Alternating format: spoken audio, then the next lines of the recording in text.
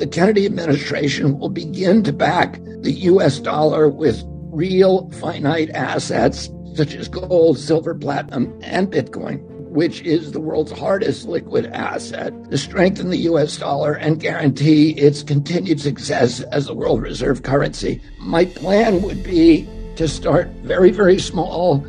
Perhaps 1% of issued T-bills would be backed by hard currency, by gold, silver, platinum, or Bitcoin. And then, depending on the outcome, we would increase that annually. And what this will do is we will be able to use Bitcoin to help save the US dollar. We've lived it here so many times where politicians promise something and of course it just doesn't happen often. He's hitting the nail on the head that our system has an issue with the way the money works, the central bank system and the printing money, and we have no basis for our fiat currency. There's nothing of value except the backing of it and the belief in it. And for us to actually go and switch over back to a standard where you have your currency actually attached to something like the BRICS have been talking about, it's a major undertaking. And quite honestly, there's not a lot of incentive for the system to change.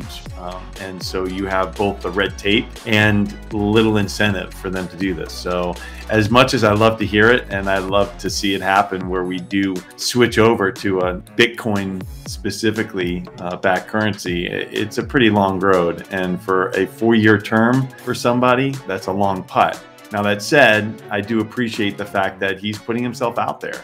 This will not be a popular narrative in the circles he runs in. So it's interesting to say the least. The currency isn't going to be really backed by Bitcoin. They're going to put 1% of Bitcoin on the Federal Reserve balance sheet, okay? That's 1% more than they have already, but it's not a big number in terms of percentages. In terms of the size of the balance sheet, it's monumental.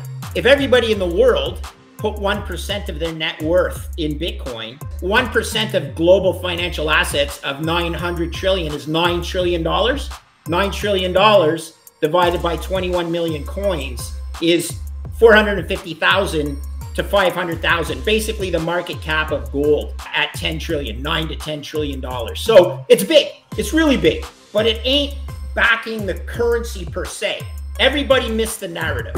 The narrative is sovereign bonds are programmed to debase, and if you want to hold a valuable asset on your balance sheet, you hold the hardest asset ever created called Bitcoin. And you can also throw in a little bit of silver, and to make Larry Lepard happy, you'll put a little bit of gold in there too. And you know what? You might put some of my mom's fine china in there and maybe a piece of fine art that's also a hard asset. It's the concept. It's the narrative. This is fucking huge. Wow. Is he going to win? Probably not. But the narrative is getting out there. Central banks need to hold hard assets, not soft assets. What are soft assets? Bonds. What are hard assets? Gold, silver, commodities, oil. The best one? Bitcoin. Giddy up.